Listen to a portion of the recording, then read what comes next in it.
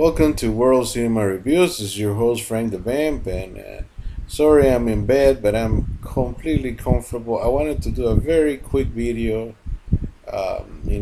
talking about a movie that I saw recently, and I just feel so comfortable. I want to do it from here, so excuse me for doing it from bed, but I think that you're gonna get the best out of me here.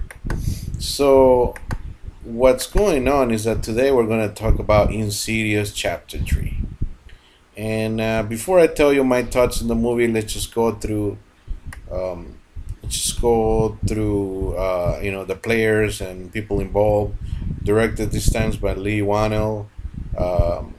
James Wan is still involved, but this time he's producing. And we have starring the awesome Lin Shay, and we have also Stephanie Scott. Um, the plot basically talks. It's a prequel. It's a movie that talks about what happened before the hunting of the Lambert family happened. So we have basically this girl that has her mom recently passed away, and she feels that she still needed to talk to her before she passed on, right? So she goes to our psychic, played by Lin Shay, and she first doesn't want to do it, but reluctantly says, "Okay, I'll help you," because she sees the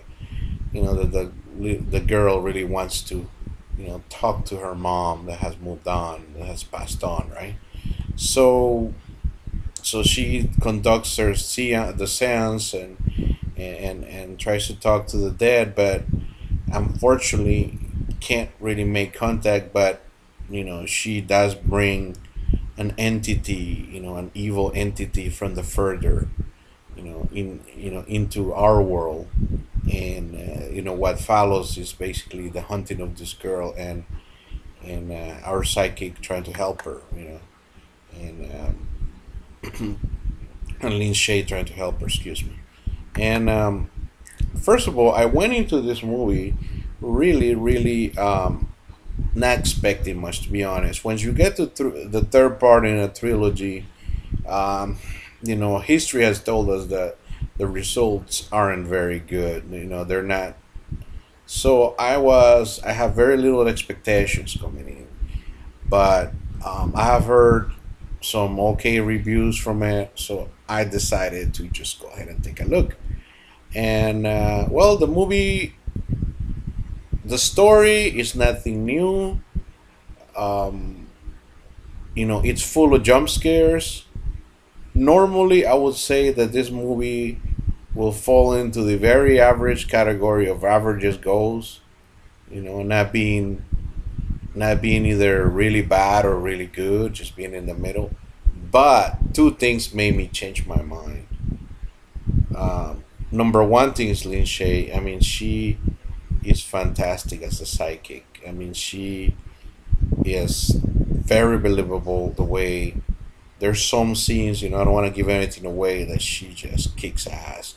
I mean, she goes in there and faces, these entities, and and there's a good part that she spends on the further, which is really creepy. She just does, and also we get to see a little bit of character development and see her own needs of talking to some people that has moved on in her own personal lives. Because we always wonder, somebody can contact the dead, wouldn't this person also contact her?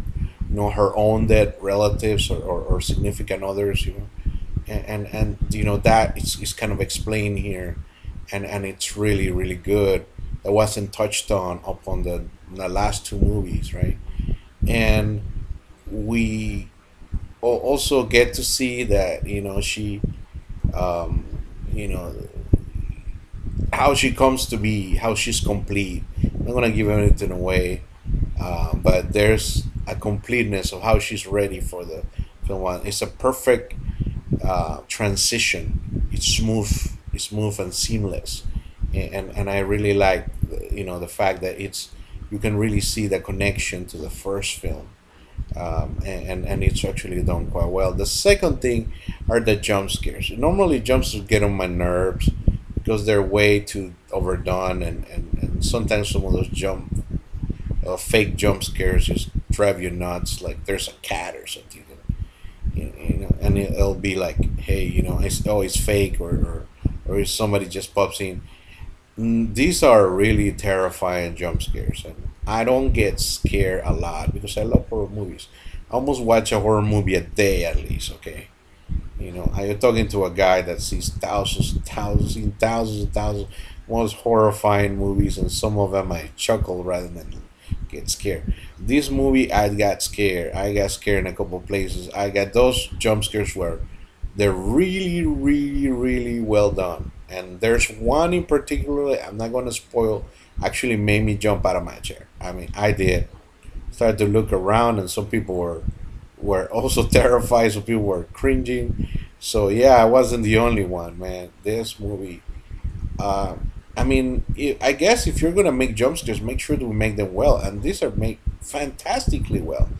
I will say that the entities are actually scarier, way scarier than part two, and may I dare say, as scary as part one. So I wanna say I really like this film. I like it. I like it way better than part two. So this is almost. I'm not gonna say that it's better than part one because part one had just had so much mystery that I like added to this. And there is a mystery part in here because you don't know why the entity or how it happened. There's some things in here that are mysterious, but not as mysterious as part one. So part one is James Wan masterpiece. I think that's it's a better horror film, but not by much. I'm gonna say this was I almost liked it as much. I am very surprised because I normally would just dismiss this movie, but wow, it really did. It really did make me jump. It really did make me cringe a little bit. So yeah, there you go. Definitely recommend you to watch Insidious Part Three. It's a nice slice of this franchise. Like I said, I even liked it better than Part Two. So there you go. And as much I will say as much as I enjoy Insidious one, I enjoyed this one. So definitely, I will give this movie a B plus. Maybe even an A minus on a good day. So yeah, it's really. I mean, like I said, a lot of things. It has all the feelings that it's just gonna go by the numbers or just gonna be average, but because of the acting and because of the character development and because of the scare factor of it, I think it makes it over the top. So there you go. So leave your comments if you enjoyed this movie. If you didn't like it, let me know. And please subscribe. So you guys have a great day, rest of your day. Take it easy, and see you on next video.